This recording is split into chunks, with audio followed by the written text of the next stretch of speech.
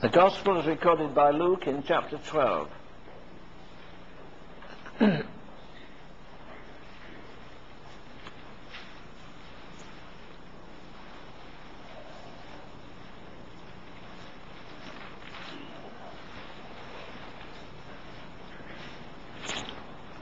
Reading verses 49 and 50.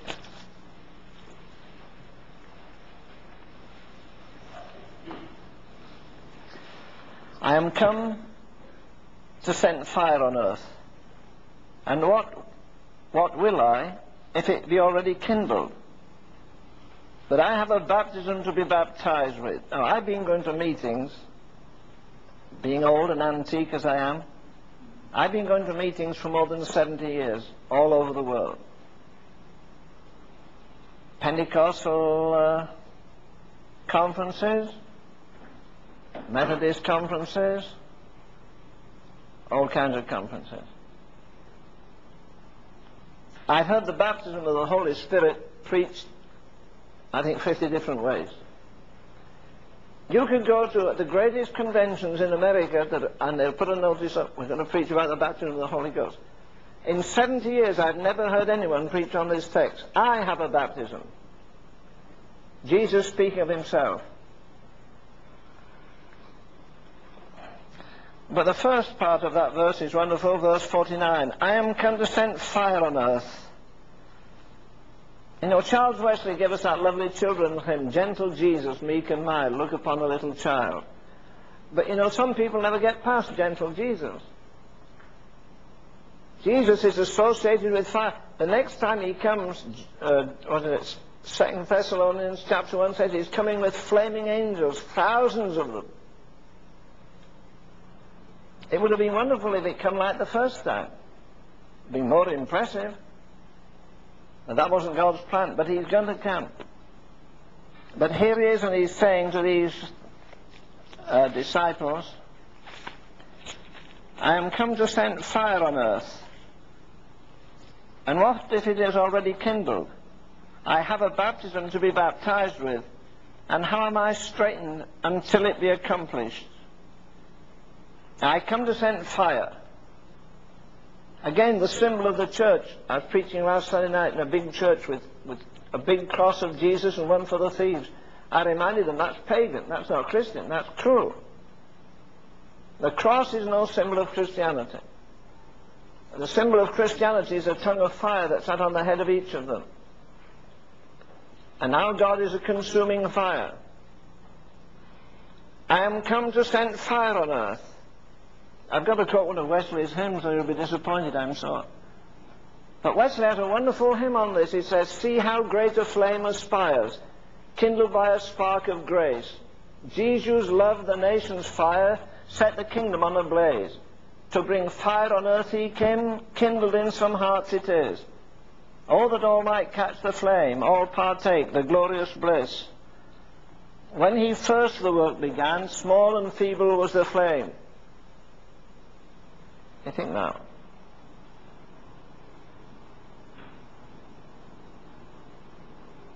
I should have brought the hymn book. I'm getting forgetful. When he first the work began, small and feeble was its flame. Now the word doth swiftly run, now it wins its widening way. More and more it spreads and grows, ever mighty to prevail. Sin's stronghold it now o'erthrows, and shakes the trembling gales of hell. Sons of God, your Maker praise, he a door hath opened wide. He hath given the word of grace. Jesus' love is glorified. The last stanza is, saw ye not a cloud arise, little as a human hand? Now it spreads along the skies, spreads o'er all the thirsty land. Jesus mighty to prevail. I can't remember the last line. But you see, you got the idea of a spark at the beginning, and gradually it blossoms out, it goes through the whole world. Now, Wesley wrote that in 76.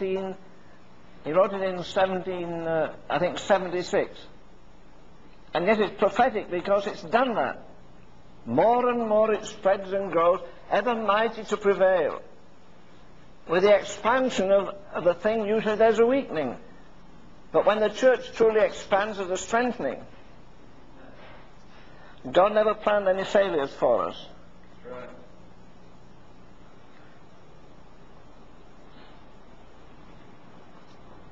I am come to bring fire on earth. What will I if it be already kindled? I have a baptism to be baptized with, and how am I straitened? Or Weymouth translates that, how am I pent up? I'm not free to let that flame go forward. This is my design. I want to kindle a fire, and all the power of hell won't put that fire out. It's Holy Ghost fire against hellfire. And when the church is really on fire, she is indeed the most attractive thing in the whole wide world. Suppose ye that I am come to give peace on earth. Well, that's what we love, isn't it? Don't we recite from Isaiah? His name shall be called Wonderful Counselor, Prince of Peace, the Everlasting Father, Prince of Peace. But listen to what Jesus says. You suppose I came to earth for peace. I tell you, nay, but rather division. For from henceforth there shall be 5 in one house. Divided 3 against 2, and 2 against 3. The father shall be divided against the son against the father, and the mother against the daughter, and the daughter against the mother-in-law against her daughter-in-law, the daughter-in-law against the mother-in-law. And so he's making this prediction. Then verse 54 he says also, when ye see a cloud rise in the west, straightway ye say, there cometh a shower, and so it is. When ye see the south wind blow, you say, there will be heat, and it cometh to pass. Ye hypocrites, ye can discern the phase of the sky and of the earth. How is it that you cannot discern this time? What time? The fact that he was there, the Son of God. The fact that he was the culmination of all the prophecies of all the ages. Jacob said, I shall see him, but not now. I shall behold him, but not nigh. A star shall arise out of Jacob that shall rule my people Israel. And here he is. They'd read over and over again, a virgin shall be with child. They'd read about his kingdom coming. And yet here they are, blind. They can discern the weather. They had their predictors in those days and fortune tellers. But he says, how is it you can't discern the time? You know, I believe God looks from heaven and says the same to us. I think he's saying, you dumb crowd. What do I have to do next to tell you? All these things around about us, didn't I tell you in the last days there'll be corrupt living, corrupt families, families divided, divorce, diseases, damnation. We finance damnation. We invest money in every cruel, damnable thing that there is. We know the gospel isn't being preached. It's being diluted in a very, very tragic way. So it's for us again to discern the sign of the times. Now I want to bear this out actually from the gospel according to Matthew. The 20th chapter, excuse me.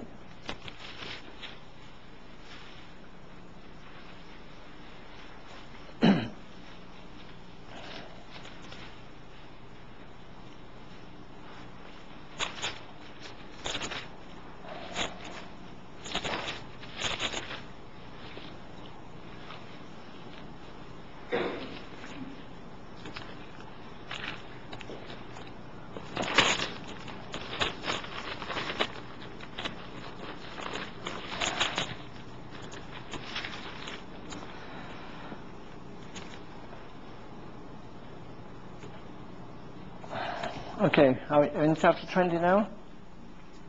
Matthew chapter 20.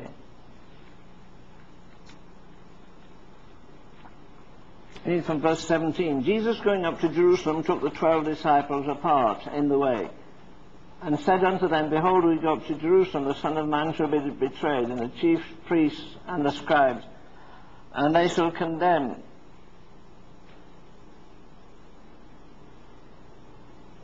him to death, and shall deliver him to the Gentiles to mock and scourge and crucify him. Then there came to him the mother of Zebedee's children, Who were they? James and John.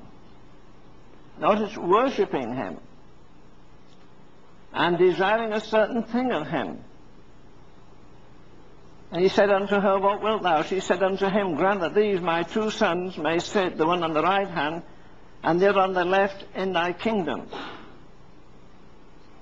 But Jesus answered and said, Ye know not what ye ask. Well, she asked a big thing. In the other gospel it says that they asked, that John and his brother asked. Here it says his mother asked. I guess there's a collusion in this. They'd agreed together to try and give Jesus. They believed he was going to have a kingdom, and they wanted to sit on the right hand and the left hand when he came into his kingdom. But notice they came worshipping him. And yet in their worship there was begging. It wasn't pure. They had an ulterior motive. They were trying to bargain with him. Jesus answering said, Ye know not what ye ask. Are ye able to drink of the cup that I shall drink of, and be baptized with the baptism that I'm baptized with? Now we said there in Luke, to go back a minute there into chapter, was it 12?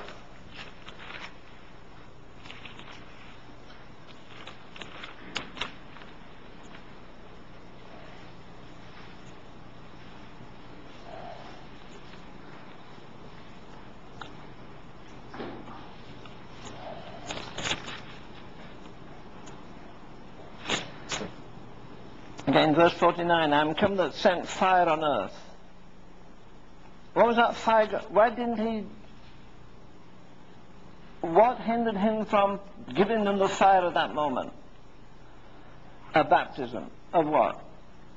Sorrow. A baptism of anguish. A baptism we call Gethsemane. You see, there's no place in the whole wide world where you can put the upper room before the cross. The cross comes before the upper room. We try and turn that round. As I said sometimes, very often now we're asking people to tarry in the upper room who've never knelt at the cross. They get a false experience, and it evaporates. We shun the cross. I have a baptism to be baptized with. But I want you to receive a fire that will change that degraded will of yours. It will endue you with power. It will give you energy. It will give you life. He says, I want to do that, but I'm straitened. I wish it could be accomplished, but it cannot be done yet. So then we go back again to that other chapter again. In Matthew chapter 20.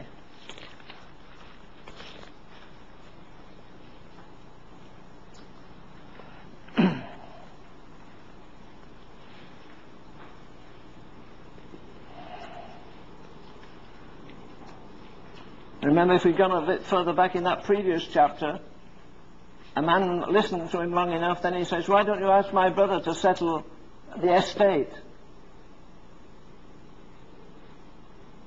Settle a family dispute.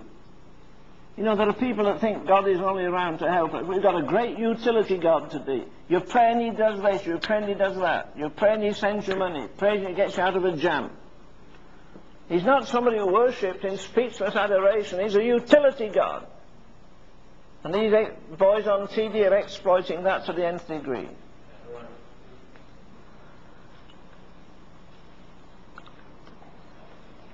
I'm going to read this again. Chapter 20 and verse 20. Then came to him the mother of Zebedee's children with her sons, worshipping him and desiring a certain thing of him. What is that you would like me to do? Let one sit on thy right hand and one on thy left hand when thou comest into thy kingdom. Jesus answered, ye know what ye ask. Are ye able to drink of the cup that I shall drink of, and be baptized with the baptism that I am baptized with? They say unto him, we are able. So that he did. He took them at his word. I want my son to enter the kingdom sitting on the right hand, sitting on the left. There's only one way into the kingdom, that's death. In the Acts of the Apostles, chapter 12 and verse 2, it says Herod. And that Herod was Herod Agrippa I. He was the grandson of Herod the Great. Remember, Herod the Great tried to liquidate Jesus when he was a babe. See, before he could walk or talk, the world was afraid of Jesus. When they heard he was born, Herod was troubled. Why?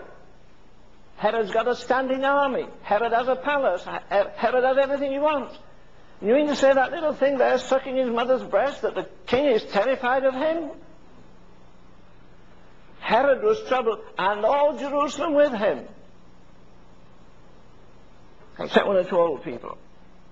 Older people have more wisdom, as you can see. But you know, I think so often of that. We talk so much about Hannah in the Old Testament. We don't talk so much about Anna in the New Testament. Yeah. She's 100 years of age, and she's going day by day to pray, and Simeon's an old man. Yeah. Just a bunch of old folk going, and they will not die until God has sent that precious child that he promised 750 years before. Yeah.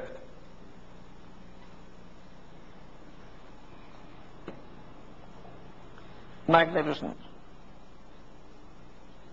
You know what she's lost. Are you able to say, yeah, we can drink the cup? All right, lady. I wonder if she was living when her son was brutally put to death. Again, Acts, 12 and 2 says that Herod killed James, the brother of John. It was Herod Agrippa I, the grandson of Herod the Great, a terrible butcher. A man who could be linked up with Pharaoh that liquidated all the babies in Israel, in Egypt. Well, in Israel. An ancient Hitler.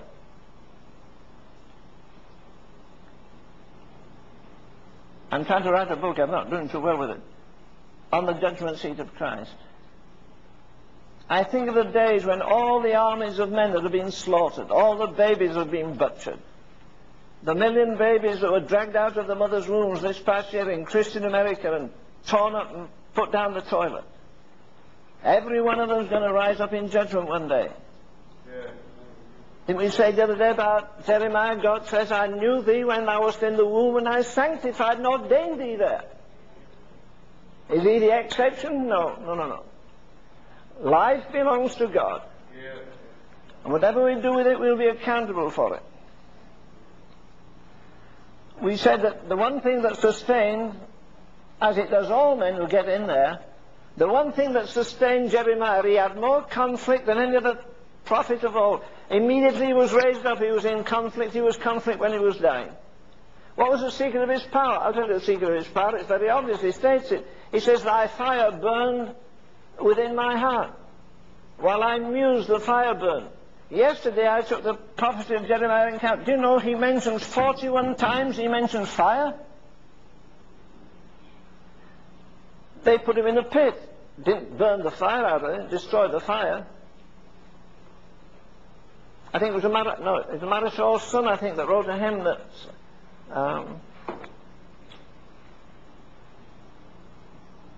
a verse of the hymn he wrote says this: waters cannot quench it, floods can never drown, substance cannot buy it, love's a priceless crown.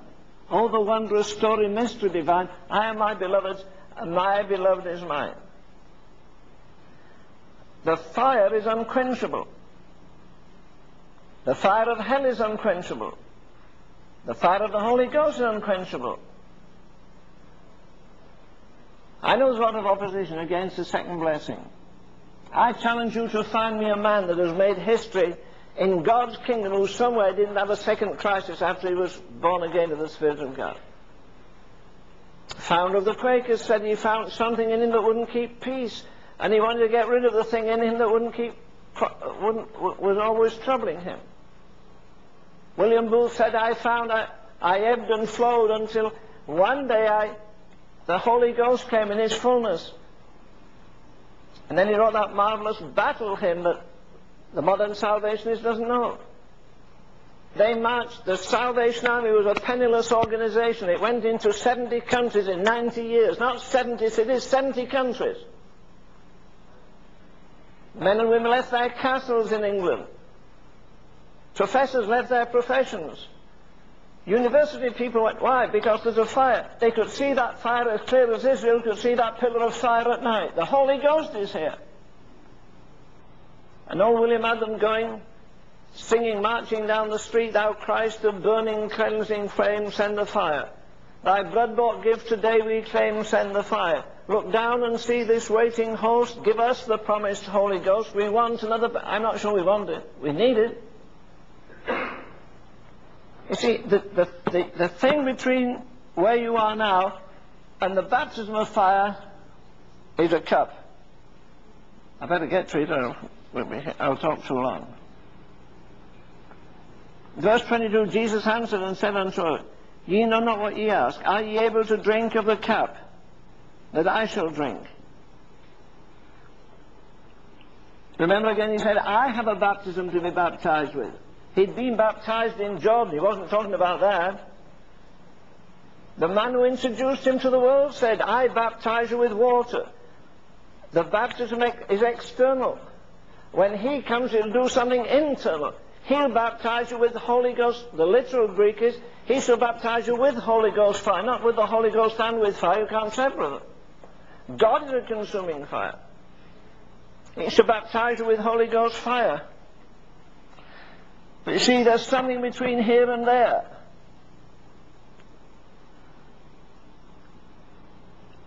Some of you haven't been here before, but I'm glad to see you. But let me say this, I say it often. I don't know where you are spiritually. But there's not a man who's walking with God that doesn't know he could have been further up the road than he is if he'd really taken care. If somebody had taught him when he was born again, did not happen? He was born and he was put in a refrigerator. There's a dear old, the last of the line amongst the Baptists, I think, Vance Havner, he wrote the foreword to my last book. He's a great character. And he said, some people where he lives up in Greenville, where is that, South Carolina? Oh, he said they're still living in the last century. He said the man came selling refrigerators. They didn't know what they were. They still had ice boxes. And he said, well, this is what you do with a refrigerator. You take this plug and stick it in, but they didn't have any electricity. So it didn't help very much. But in his drawl, I couldn't imitate. You know, he said, you know, oh, in my country, we've got the biggest refrigerators in America. They've got steeples on them. Now, I didn't say that. A Baptist said it. Mr. Chadwick used to say to us, gentlemen, win souls, but don't bring them to birth and put them in a refrigerator. The church never had more equipment than she has now. She never had less power. Never less anointing. Never less of the miraculous. Never less than the omnipresent God.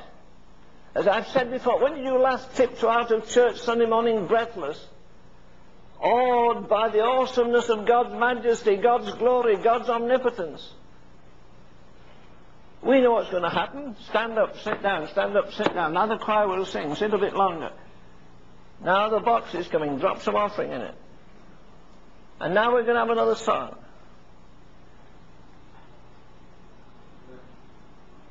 You know, if we'd spent as much time teaching people to pray as we've taught the choir, we'd have set the world on fire. Yeah. What's the good of having all the machinery in the world if you've nothing to drive it? Yeah. I don't care whether you've come on a, I'm going to say a skateboard, no. If you come on a Volkswagen tonight or a Rolls Royce. We're all dependent on one thing when we sit in a car. We turn the switch and if there is no spark there, you're finished. Your car may be insured, it may be the cleanest car, it may be in wonderful condition, but it needs a spark to drive it. Well, look at all the equipment in the church. If the fire of the Holy Ghost really came upon the church today, we could shake the world in 6 months. Without a shadow of doubt. You know not what ye ask. I wonder how often God says that to us. And I've told you many times, and I say privately in my prayers, I don't want to get to the judgment seat with maybe trillions of eyes looking on me. I'm here, Jesus is there. And everybody that's lived since Adam is going to see me come up for trial. I do not want God to say to me in that day, son, I had many things to tell you, but you couldn't bear them.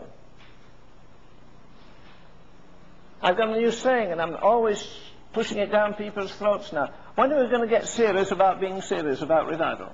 We're not serious about it. I got a big brochure this week. Oh, I don't know how many big celebrities are going. The man that's running the thing, I want you to come as my personal official guest, and I'll pay all your fare, and I'll pay your hotel fees and everything. And it said so-and-so's going to speak. And there's going to be a special session. Don't get this often, so I'll give you the address if you want. There's going to be a special session, maybe twice or 3 times in the week, to teach puppetry.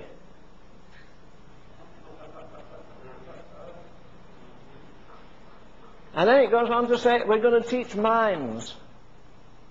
I'm not being facetious. Can you imagine the men coming out of the upper room teaching those rebel priests and crowds, puppets?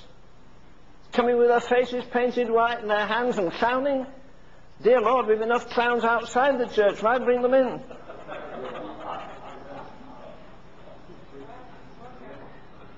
Why should the world take us seriously when we don't take God seriously? Come on!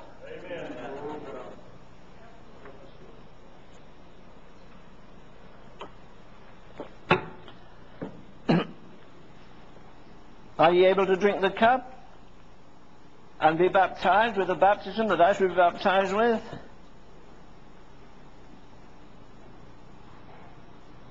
What's the cup?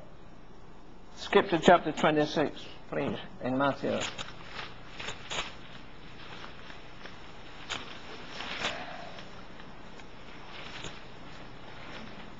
And verses 39 to 42.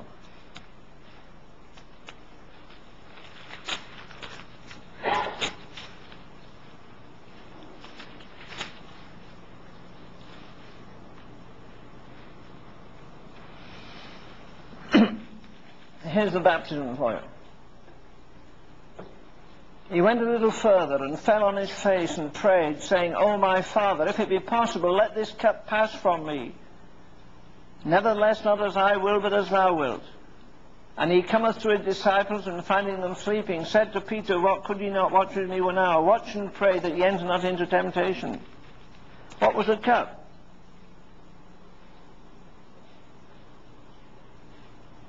Well, I'll tell you what one ingredient was. It had betrayal in it. The men who'd sworn allegiance to him, when it came to the crisis, they quit.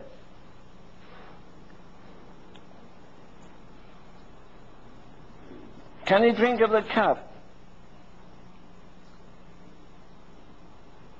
What's in the cup? I believe in that cup there was internal suffering, mental suffering, and spiritual suffering. Do you want to drink the cup? I'm straitened, he says, I cannot do anything now. I cannot do anything. There's a baptism I have to go through. The Holy Ghost can't come down until I go up. I can't go up until I've done the will of the Father. And he goes through the agony of Gethsemane. He goes through the lonesomeness. He drank of that cup.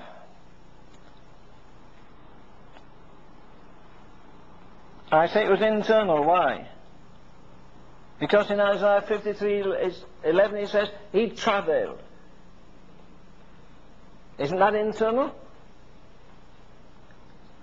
Deserted by others, and in the darkest hour, not only deserted by men, deserted by God. Can you drink of that cup? Do you want to travail?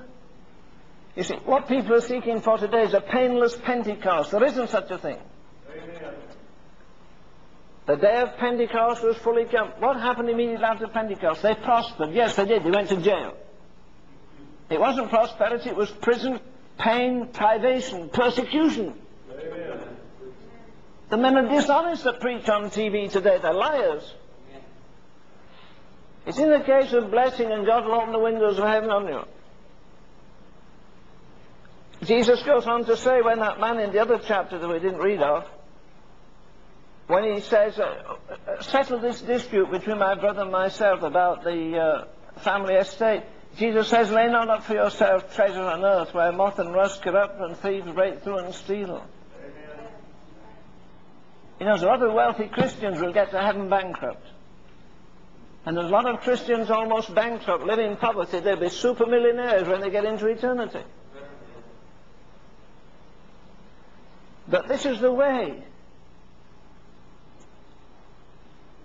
But if you read in the other version there, if you're going to follow the Lord, it's division in the family. Your father and mother will hate you.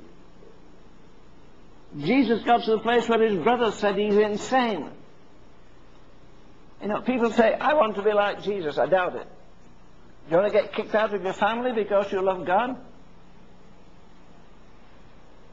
You want to be so true to God that a Thomas comes and doubts you? That a Judas sells you? You really want to be like Jesus? But why don't you practice it? Why don't you have 40 days and 40 nights of fasting? Forget all the paperwork. We make such rash vows. When the temperature's running high in a meeting, we make vows, vows, vows. I'd say the pain was internal. He shall see of the travail of his soul and be satisfied. I'm sure it was not only internal, I'm sure it was mental pain. I'm sure it was bodily pain. Because it says in the 50th chapter of Isaiah there, I gave my back to the smiters. We don't do that, we fight back.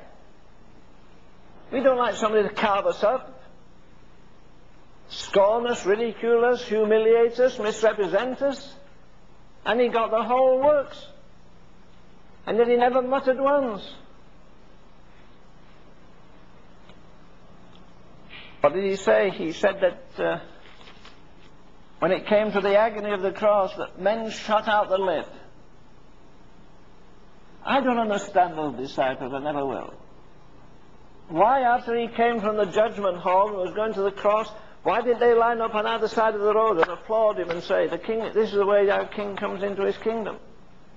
Instead of that, men shut out the lip and scorn and said, if God's your father, let him deliver you.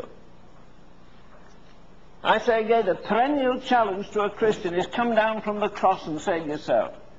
Yes. You made a decision in a missionary meeting, I'm going to give more money to missions, and then something came, and you backed off. I'm going to spend more time with God. Forget it. You didn't do it. You know, when Elijah, before he called down the fire, he went back and he built the old altar. We don't want to go back to old altars, to old vows, to old commitments. We're always trying to make new things. God knows they'll be broken down anyhow in a few weeks.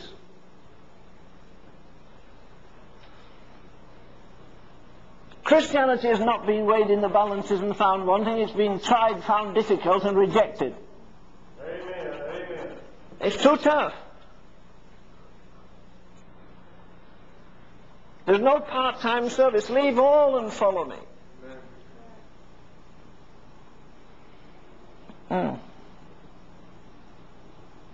Drink of the cup.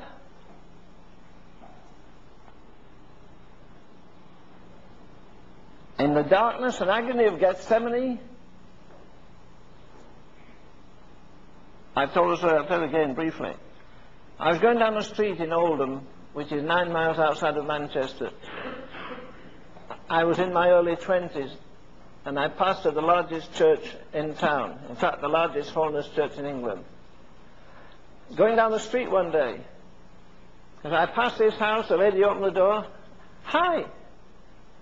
I said, hi. She said, you're a pastor at the Tabernacle? I said, yes. I often come to your church. I sit on the back seat here. I'm very poor. Fine. I don't like to come. I don't want to come and give anything in the offering.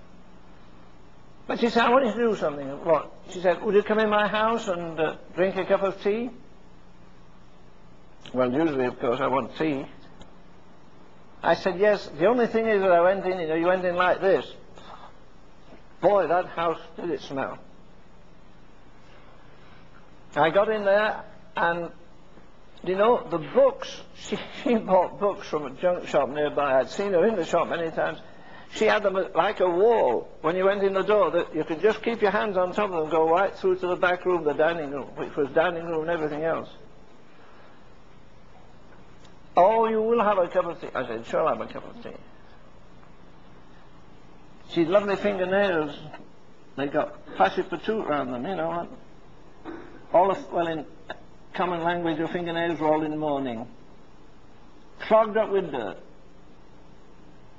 The kitchen sink had dishes this height, from here about this height. There was a plate there with some old bacon on it. It got, what do you call that stuff? Mold. Penicillin. Penicillin. You heard the story before. She didn't know she could have sold it. Penicillin, yes sirree. She got that fuzzy, horrid-looking stuff. Well, you take tea, yes. She reached in the kitchen sink with a stack of cups, and you know the tea had run on the outside, and she picked it up. Mercy on us. Looked as though it had about 100 bugs at the bottom. Dried, dirty, rotten old tea leaves. In fact, some were mouldy. Well, now she said, I'm going to give you a cup of tea. I said, all right. She poured the tea into the cup. It was as black as my shoes. And I don't like black tea. Do you take cream? Yes, I have none. Good. Do you take sugar? Yes, I have none. And with that dirty hand shaking, I saw that black stuff that was supposed to be tea, cold as ice, and I hesitated. I felt like tipping it up. But I knew I was on trial. And she held the cup out. Well, I hesitated. Drink it. And as she handed me that cup of dirty tea,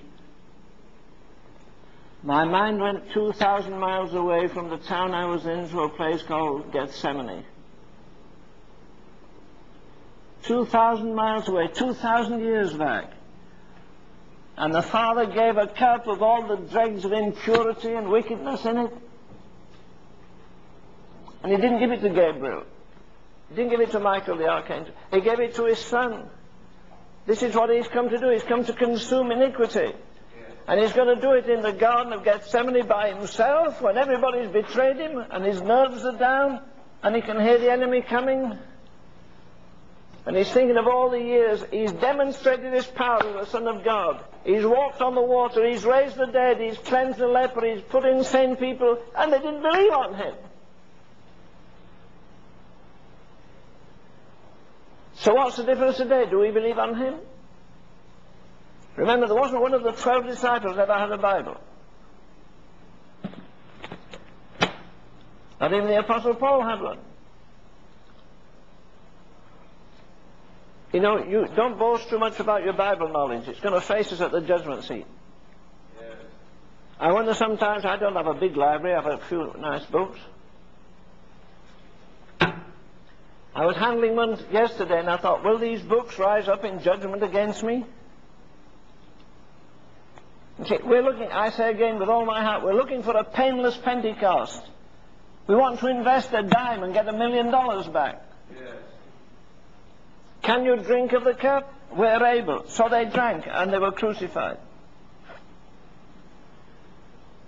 Today it's considered sadistic if you say people have to take up their cross even. Don't tell young people about the cross, they'll be discouraged. Well, are you suggesting Jesus wasn't smart?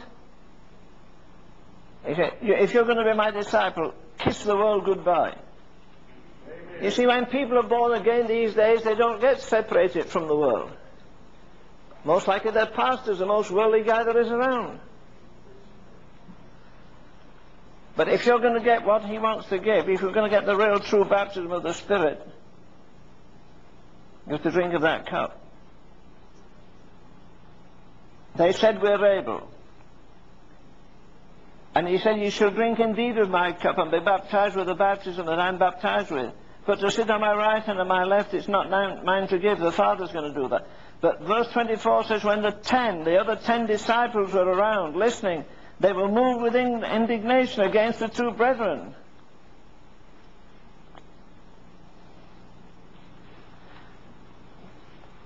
Now he rubs their noses in the dust. You're looking to sit on my right hand and my left in my kingdom? He could have said, aren't you prepared to go, are you prepared to go through hell to get there?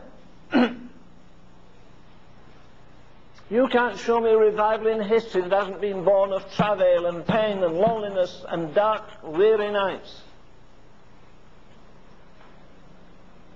As I read this, I thought again today of seeing that there's a model up in Scotland, 9 miles out of Glasgow. There's a great big house. It's a national memorial to David, I'm going to say David Brainerd, no. What was his name?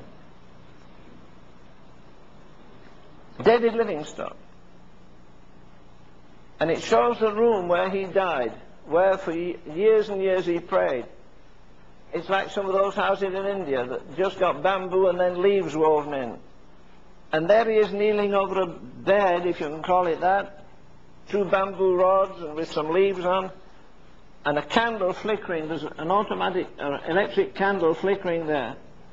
And they said every night he would kneel at that bed and you would hear him crying with his hands raised, God, when will the wound of this world's sin be healed?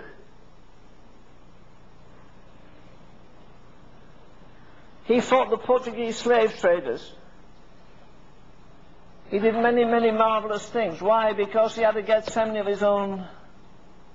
His precious wife died. He buried her in the jungle.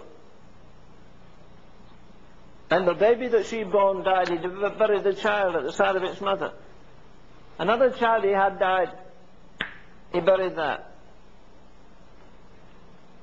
And the record I had said that he said this, as he laid them to rest, and he buried them, of course, the Christian way, and said they'd die and come back in the resurrection. You see, the reason he brought his wife, he married the daughter of Moffat, the great missionary, Mary Moffat. She kept writing and saying, David, why don't you let me come over there? People say that you don't care, you don't love me. People say you got tired of me. People say this, say that. So finally she came. I believe she brought one child, another one was born afterwards. What did she get? He told her not to come because they didn't have the drugs that we have today, the quinine and all kinds of stuff. She got malaria. And as he pointed the finger down, he said, Mary, darling, Mary, people will say you were killed with malaria. No such thing, he said. You were killed by the cruel tongues of people in Scotland that drove you out of your native home and sent you here. Yeah. But that grief didn't change his zeal for God. Yeah. It added fuel to the fire. The devil's trying to rob me, the devil's trying to hinder me, and he worked with greater zeal. He prayed more than ever he prayed. And they said night after night his voice would echo through the forest, oh God, when will the wound of this world's sin be healed? Dear God, all our pastors are concerned about is adding 1 or 2 members. Getting another bus to bring the people in. There can be no revival again, I say, without travail. I want my son to sit on the right hand. Well, listen, here's his answer. Verse 24, when the 10 heard it, they were moved with indignation against the 2 brethren.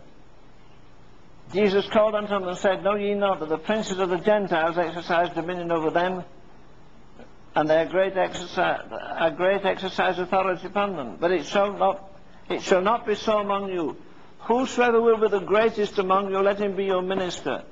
And whosoever will be chief among you, let him be your servant. That's a switch, isn't it? They wanted to sit on the right hand. He says, well, the way into my kingdom, if you want to go up, you go down. Exalt yourself, I'll abase you. Be abased, and I'll exalt you. Save your life, you'll lose it. Lose your life, you'll save it. It's reverse logic. Verse 27, whosoever will be chief among you, let him be your servant. Even as the Son of Man came not to be ministered unto, but to minister, and to give his life. Not to give his theology. Not to declare I have a mandate from the Father to instruct you. He gave them all he had. He gave them the Sermon on the Mount. He gave them evidence that they had dominion over sin and death and disease and devils and everything. And yet they were unbelieving.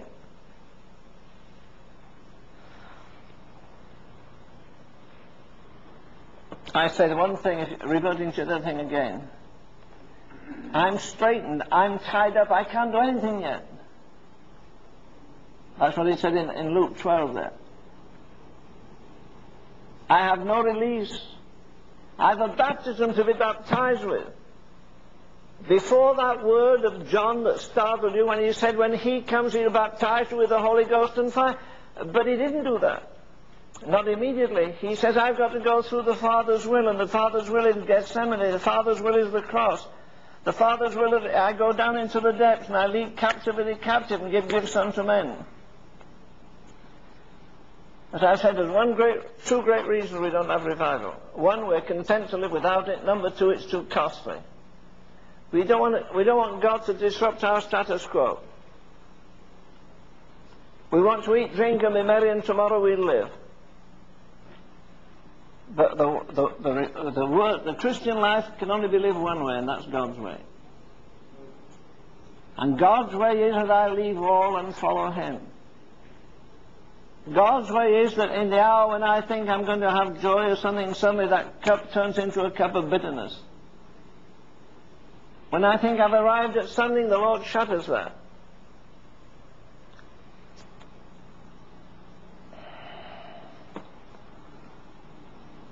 You know, we think, well, if I had the privilege of Mrs. So-and-so or Mr. Somebody else, I'd be a real saint. As I read this, whosoever will be chief among you, let him be a servant. I didn't come to be ministered unto, but to minister and to give my life. I was reading a couple of pages in the Marichal's life yesterday. I'd like to turn to that book. She was the oldest daughter of the founder of the Salvation Army, and had the privilege, when she was 85 years of age, she could preach up a storm. If you ever talk about a storm. I remember one night she said, I went to Brussels. I went to a large mansion. It was loaded with antiques, costly things. It was beautiful. It was owned by a Christian. And there's a sweet girl there. I noticed each morning about 9 o'clock she'd come out of the servants' quarter, radiant. I said to her one day, my dearie, I want to ask you a question. I've noticed for the last few mornings, when you come out of the servants' quarter after having breakfast, you're so radiant. Well, it was a big old house we used to have a house that don't have any chimneys in it.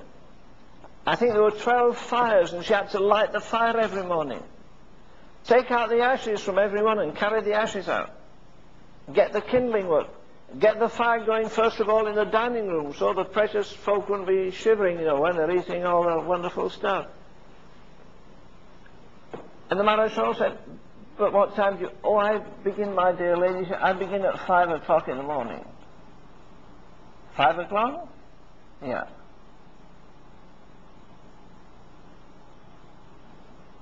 Till what time? Well, breakfast is at 8. Usually I finish the last fire. I've got the last fire going by about 7:30. Well, how do you do it? I just kneel in front of it, and I sweep all the ashes on one side. I put them in a bucket. And then I get some paper, then I get some kindling wood. And boy, getting coal to catch fire is a job. Actually, I go in that room and get that fire going. I go to the next. I go to the next. I go back. The first one's gone out, so I do it over again. But eventually I get to breakfast a minute or two before 8 o'clock. And I've lit my 12 fires. Don't you get impatient? No. Well, you say the fire has gone out? Yeah, they often go out. Well, do you get up early in the morning for devotions? She said, no, not very early. Well, how do you maintain your spiritual life? She said, every time I light a fire, I say, Jesus, while I'm kindling this fire, kindle a fire in me. Kindle a fire of your love in me afresh this morning. Kindle a fire of your devotion in me. Here's this precious little girl talking to one of the most powerful women in the world. A woman who at 21 years of age went to Paris and turned the city upside down. Preaching against all the prostitutes. The queen of the underworld was there. Men came from the Sorbonne, the greatest intellectuals with their long beards and their pipes, and listened to her. And yet this precious little, the Maréchal said, that young lady taught me more than most sermons I'd ever heard. She had to light the fire, then get bellows and blow the things up, try and get them going. And she said, every fireplace, I never missed one morning, saying, Lord, as I'm kindling this fire, kindle your fire in me. The fire of love for your will, the fire of love, the fire of joy, the fire of peace, the fire of compassion. If those came back to the church, we'd turn America upside down in 6 months. Ours is all theology. We get a starving man, we give him a cookery book. Does it help him? He looks in the cookery book and he sees a dish there with potatoes on and beef and all that. What do? You tantalize him. Oh, I hope one day you can come to we're going to have this, you see, this beef, and then we're having this, and we're going to have some turkey and something else. And the poor man's ravenously hungry. We give him a picture, but we don't give him the goods. The average church today, you go in Sunday morning, they give you the menu, but they never give you the meal. They give you an outline of theology. This is our precious doctrine. So those people have been reciting doctrine in hell. Amen. Jesus never intended it should be a meeting. As I've said to you before, if you say where 2 or 3 are gathered in his name, if the living Christ is in your meeting, if there's a living Christ, how in God's name can you have a dead service? Yeah. It's totally impossible. Yeah. I remember talking once in the Carnegie Hall in Pittsburgh with Miss Kuhlman. And we were talking about the church as it is and various other things.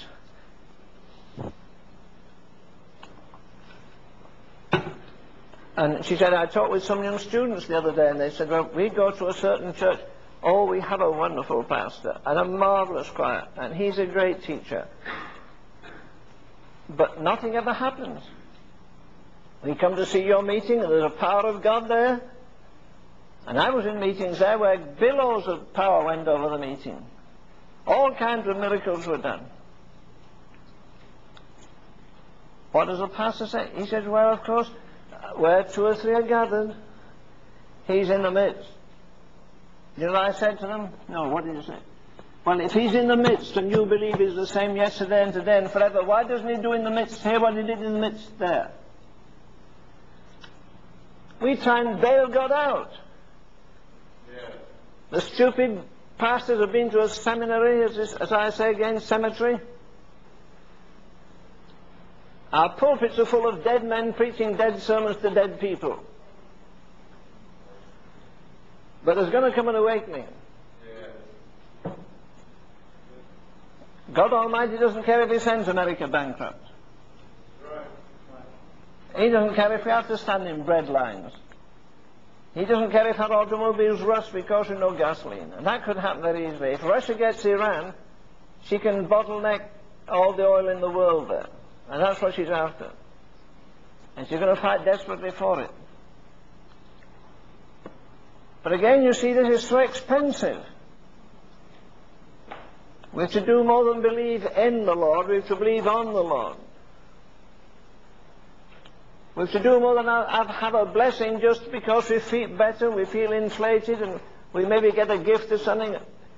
You know, I find people get gifts of the Spirit, they're more proud after they get the gift than they were before. They're proud of the gift.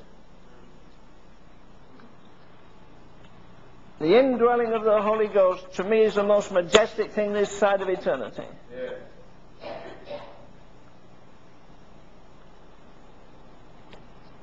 The Holy Ghost produces holy people. Holy people live holy lives.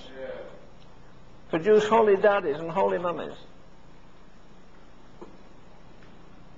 So here's a question. You answer it for yourself. Do you want to drink the cup that he drank of?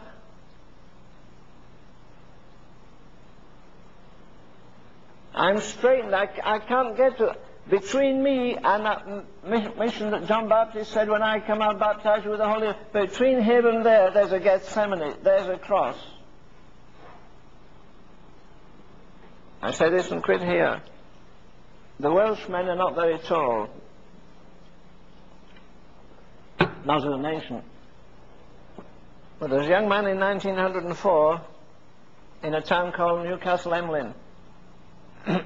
And they had about 35 people in the meeting. And he just put his big hands up and went over like that. He said, bend us, Lord, and then break us. Bend us, bend the church, break the church. One night in a crowded meeting with more than 1,200 people, suddenly God came upon him. And the writer puts it very beautifully, I think, though terribly. He said that great preacher who had been captivating crowds and turning cities on fire had a public Gethsemane. He suddenly crumbled to the ground as though somebody squashed him downwards, and there he was, that big, I nearly said Hulk, but you know what I mean, a man maybe 6 feet and more tall. And there he was in front of all those. It wasn't a spectacle, it wasn't a demonstration, it was a personal visitation of the Holy Ghost. And he writhed, and he groaned, and he travailed. And some men at the front said, let's go help him. Somebody said, don't put a finger on him. They said when he got up, his face was transformed as though he needed a veil over it. And from then he moved into a new sphere of power, a new sphere of authority. We're not going to gather people together and tell them to repent. Only God can do that. Yes. I read again Joel chapter 2 today. We quote it so often. He's going to pour out his Spirit on all flesh. But wait a minute, the price is tremendous. Lay all night between the altar and the doorpost. Can you get... I'd love to see a couple of dozen preachers that will get together and lay between the altar and the doorpost. 2 nights a week for the next 3 weeks. With the Holy Ghost coming upon them, not speaking in tongues in the sense that so many people think, but speaking with a tongue we've never heard, speaking of travailing, which according to Romans 8 is beyond language. Yeah. It cannot be uttered. Can't be uttered in tongues, it can't be uttered anyway. It's God the Holy Ghost groaning through us. Amen. He groaned. Jesus saw the travail. Are you going to suggest he didn't groan? Of course he groaned in Gethsemane.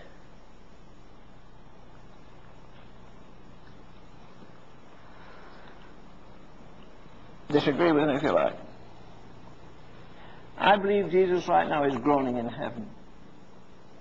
If he's the same yesterday, today, and forever, don't you think he groans over the church as it is today, poor misbegotten thing that it is? Powerless, lifeless, without authority. Well, bless you, most of our people can't keep fixing themselves, never mind cast out devils. We can't pull down strongholds.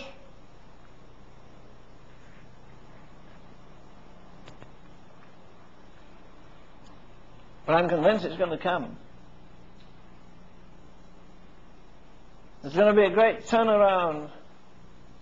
And it won't be inside the denominations as far as I'm concerned. Oh, it's nice to read, what is it? Hebrews 13:13. Jesus, that he might sanctify, that is purify, that is edify, that is release, that is transform, that he might do that. He suffered without the gate. But the second half of the text says, let us go with him outside the camp. Let's be cut off from everything that's organized and man-made and supervised. People say Ravenhill's a radical. You know, you shouldn't take any notice. You know he has no covering. Well, I didn't know that, you know. For me, I've been going around the world now for the last 50 years without a covering. I didn't know. But the Lord knew I had it, so he kept me. Who was John the Baptist covering? People knew when John Baptist came. He did no signs, no wonders, no miracles, but when he spoke, boy, the words were like fire. They burned in the hearts of the people. If a thing doesn't burn in me, why in God's name should it burn in you? I wouldn't listen to a preacher that didn't kindle something in my heart. I know I kindle anger in some people. Well, I thank God for it. Nobody else has done it. Sometimes I'm able to kindle joy by the power of God. But you see, it's this cup we back away from. I backed away from that rotten cup that woman had, and then forcibly she said, drink it. I tell you that moment, I was seeing a man in a garden, and he's saying, Father, this is the most degrading thing in the history of the world. If it's possible, please. The Lord let him do it. It pleased the Lord to bruise him. But when it pleases the Lord to bruise you, what do? Ring for help? Phone to somebody? Call the church? Or do you get alone with him who alone is able to heal? He who alone has the balm in Gilead. See, God isn't training Boy Scouts, He's training soldiers. I think I'm going to talk about that next week. No man that warreth entangleth himself with affairs of this life, that he may please him who hath chosen him to be a soldier. You know the smart advert they have on TV and other places. You see these smart boys at what, the West Points? What do you call them now? The cadets. We're looking for a few choice men. You know, oh, I'm one of about... There's 100,000 others in America. I'm only one out of 500,000. And boy, doesn't that feed their ego. Come and be one of the specials. That's exactly what God does. I have chosen you and ordained you, so you don't need any other ordination. And out of the 12 he chooses 3. Peter, James, and John. People say you shouldn't be selective. God's selective. He always was, he always will be. And out of the 3 he chose 1. And God has a process of elimination. He doesn't ask you to drink a cup a week or a month after you're saved, but you gradually move into that area where you realize this is what he's after. He's after me going to the cross, not just to go to it, but get on it.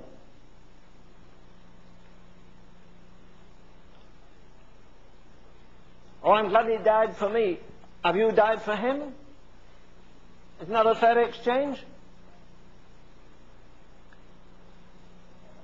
I remember when I was a little boy, they announced in the church that an American was coming.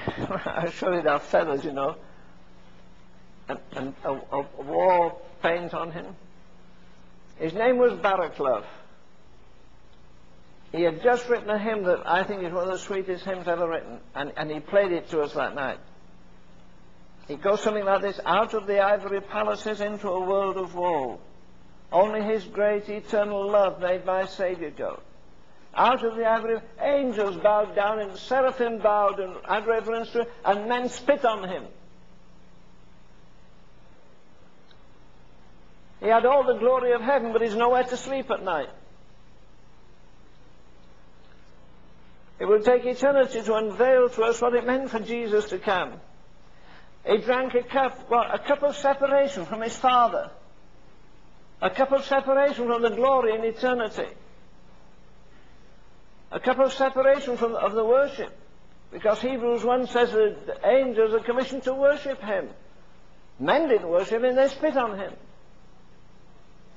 And he laid it all on one side joyfully.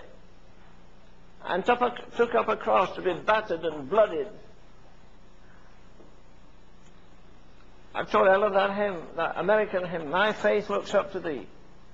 It was written in the Old North Church in Boston Common. I preached there once. And I had them sing that hymn. The second stanza says, May thy rich grace impart strength to my fainting heart. My zeal inspire. As thou hast died for me, so may my love to thee pure, warm, and changeless be. Supposing God were as fitful in his attitude to you as you are to him, what would happen? little servant girl says, I'm on my knees 2.5 hours every morning, and every time I strike a match and light it, I say, Lord, as I kindle this fire, kindle your fire in my heart, the fire of the Spirit of God.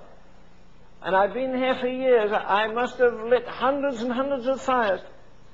She wasn't at the table serving meals with all the celebrities. She's up at the crack of dawn. She's carrying a heavy bucket of coal. She's clearing the dirt out. And it's a ritual most people wouldn't have. But she turned it into a sacrament. She turned the tables on the devil. And when he says, well, you could be praying, I couldn't do more than that. She said, I'd bow there some days, lady, and I'd just worship. I see the flames go up, and I think of the sacrifices that were made. No, don't pity me, she said. I've got a wonderful job. They pay me to have my devotions. They pay me to sustain my prayer life. I wish we had a lot more people like that.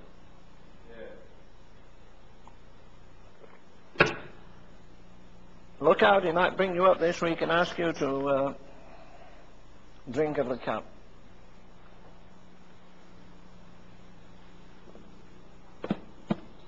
Can you share my baptism? Oh, you can have the baptism of the Holy Ghost. That's not his baptism. My baptism, a baptism of sorrow, a baptism of desertion, a baptism of pain, a baptism of loneliness, a baptism of darkness. It's all combined. Well, can you drink it? Or do we try and make some excuses? All he's asking for is obedience. Obedience is the key to everything. Well, I don't know if I said all I wanted to say, but I'm not going to say any more anyhow. I'm going to spend some time in prayer. Now let me say this to you very lovingly. Last week there were disturbances. There were people. You can pray in tongues, you can pray in anything you like, but don't do it audibly. Don't mutter, mutter, mutter and distract people around at the side of you.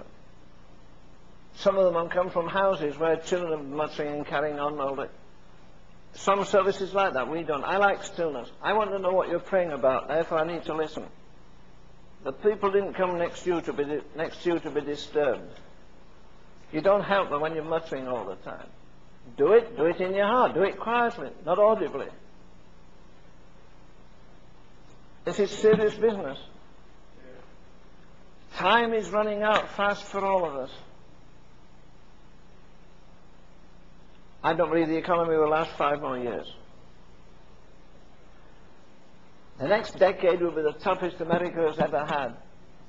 Unless again, like in 1742, when God raised up some men. And I want to remind you of this as I finish.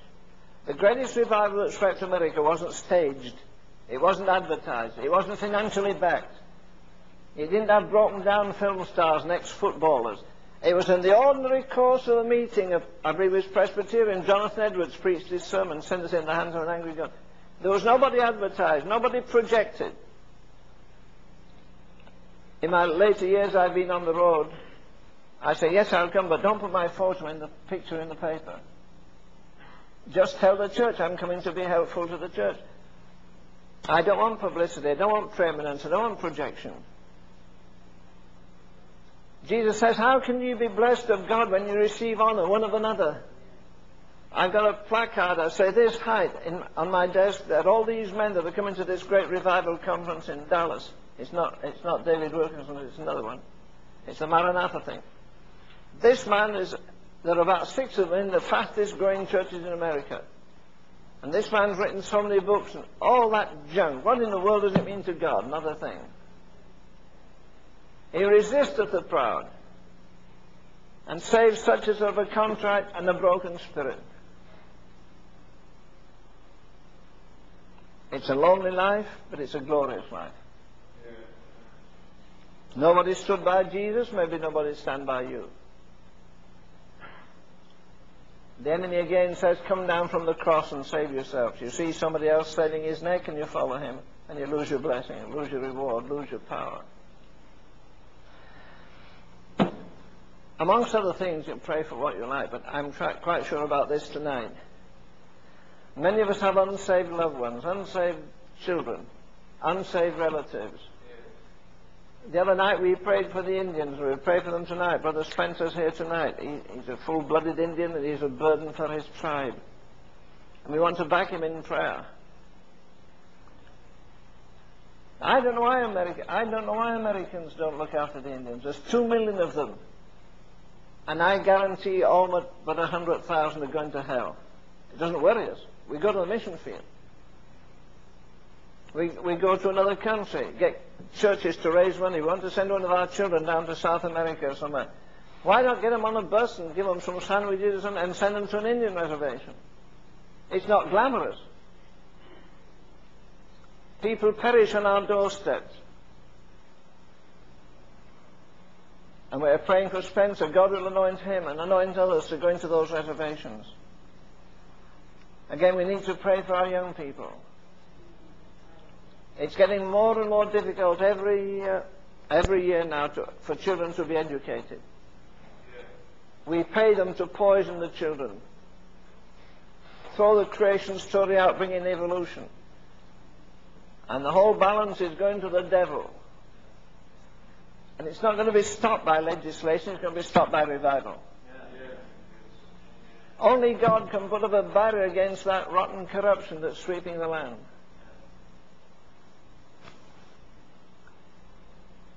Now, if you need to go, we'll understand if you go, but please, again, if you're not going to pray, be quiet. If you're going to pray, speak audibly so we can share your prayer.